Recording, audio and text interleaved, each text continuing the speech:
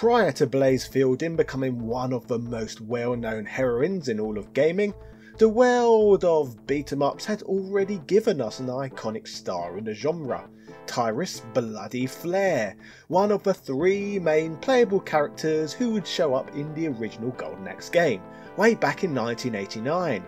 Golden Axe was one of the Mega Drive's first killer apps, and a distinctive game that was easy to separate from the pack. This was in part due to the memorable cast of characters that the game would bring to the table, including none other than the first lady of beat-em-ups herself. Today we are going to look at this woman in a biographical context and celebrate the history of this sultry sword-wielding maniac. This, ladies and gentlemen, is Beat-em-up Biopics and the story of Tyris Flare. Woo! The 1980s are drawing to a close, and we are at the dawn of the 16-bit era. A little game called Golden Axe has just hit arcades, a Sega title primarily developed by Makoto Uchida, after his successful work previously on Altered Beast. His game, inspired by Tolkien's Lord of the Rings and Conan the Barbarian, would include plenty of great characters, including the female focus of our video now. Tyris would debut in the maiden entry in the series, that was released both in the arcades, on the Mega Drive and on other home formats. Flare would debut with a particularly distinctive look, appearing wearing a pair of red leather boots, with a red and white bikini-like attire to show off her athletic physique. Combine this with the large sword she wields in fights, Tyris is every bit as dangerous as she is beautiful. In the game's story, Tyris was a former princess of the Firewood Kingdom, where she lived happily with her parents, the King and Queen. On her 17th birthday, her comfortable life would come to a grinding halt as an evil army led by Death Adder invaded her kingdom. During these events, her father and the kingdom's army tried to fight them off, only to be defeated. Tyris managed to evade capture during these events due to being hidden in a secret room in the castle by her mother. After the battle had ended, she would soon learn that Death Adder had killed everyone in the castle, including her parents, leading her to cry and become angry at the gods for allowing such things to unfold. From then on, she swore to get stronger and avenge her kingdom.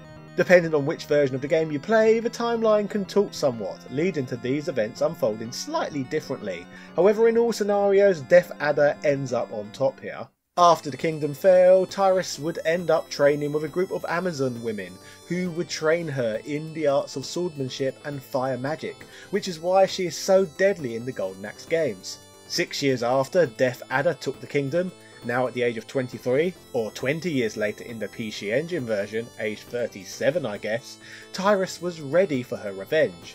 Alongside Axe Battler and Gilius Thunderhead, she finds their friend Alex wounded in the old Firewood Kingdom. He tells them that the king and the princess from the Southwood Kingdom have been taken by Death Adder and asked to avenge him before passing away. This is the exact event that triggers the adventure found in the 1989 Golden Axe, where the trio venture to Death Adder's castle to try and slay the villain once and for all. The legendary journey unfolds in the game, finally culminating with a hard battle with Death Adder himself, who is wielding the legendary Golden Axe. Tyris is eventually victorious and saves the king and his daughter, bringing peace to the land. Now, for most after this grueling adventure, many people would retire from combat from here on out. However, Tyris was no normal woman. 3 years after the events of the original game, she would be called back into action for Golden Axe 2. In this sequel, Tyris re-emerges, this time wearing a plain red bikini paired with a new silver headband. I am not quite sure what sort of training she took part in over this period, however somehow her hips and boobs managed to expand significantly. Maybe she just had an unreported child back home, who knows. Anyway, in this second game, she is fighting due to an evil Lord of Darkness who was sealed away a long time ago, known as Dark Gold, returning, who has led the world into chaos again. Like Death Adder before him, Dark Gold 2 manages to steal the Golden Axe, which he wields to power his army to bring destruction to the land. The terrific trio join forces once again to embark on a similar adventure, eventually managing to snuff out this foe too. Tyris' third appearance would be in the Zelda-like Golden Axe Warrior for the Sega Master System. In this game, it is mentioned by a villager early on that Death Adder is back, and he has killed Princess Tyris. However, it turns out fortunately that the villager was ill-informed, as Tyris managed to escape and resumes training for revenge. The player eventually finds her hidden in the northeast of the world map, who awards the player with a fire magic scroll. However, that would be it for her in this one. Golden Axe 3 is set in the future, with the non-human Gilius Thunderhead being the only surviving member of the original trio. The game, however, does feature a very similar looking character known as Sarah Byrne. In fact, due to her similarities, she was mistakenly called Tyris Flare in the Sega Genesis Collection port of the game, adding a touch of confusion to the Golden Axe timeline. Moving even further along in the franchise's timeline, we have the fighting game Golden Axe The Duel for the Sega Saturn. While Tyris does not appear as a playable fighter here, her descendant and reigning Princess of the Kingdom, Milan Flare, is present. The game is set many years after the last war with Death Adder. However, the magical axe which Gilius Thunderhead used to slay Death Adder last time around with has been rediscovered once more. Over time, the power of the axe has grown to new levels, leading to numerous warriors fighting it out to obtain the powerful weapon. Milan Flare is amongst the many combatants competing for the prize, in the hope that it would permanently end the threat of her kingdom falling to foreign invaders. After this point, the Golden Axe franchise would lay dormant for many years, with no new entries in the series until 2008, 13 years after the previous Sega Saturn game. This game, titled Golden Axe Beast Riders, would see Tyris Flare return to action in her most prominent role in the series so far, featuring for the first time as a solo star, carrying the Golden Axe name. I cannot find any indication to present where these events fall into the Golden Axe timeline, so I am just going to assume the game is a reboot.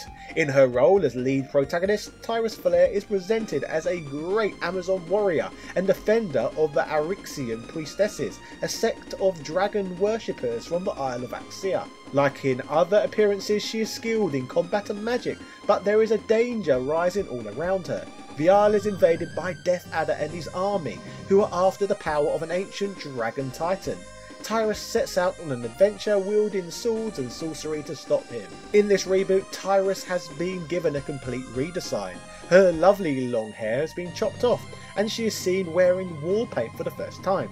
Her costume changes throughout the adventure, depending on what players have equipped, but her original outfit from her classic Golden Axe appearances can still be found in the game for those who search hard enough. In another departure, rather than being restricted to a sword, she instead wields a whole range of weapons, including even the Golden Axe itself. The game eventually ends when Tyris manages to use the Golden Axe to defeat Death Adder in his Titan form. After the game received terrible reception, we have never seen Tyris or any of the rest of the Golden Axe crew in a new adventure since. But taking the recent success of Streets of Rage 4 into the equation, I would not count out seeing a new game in the classic Golden Axe format being released to revive the franchise down the line.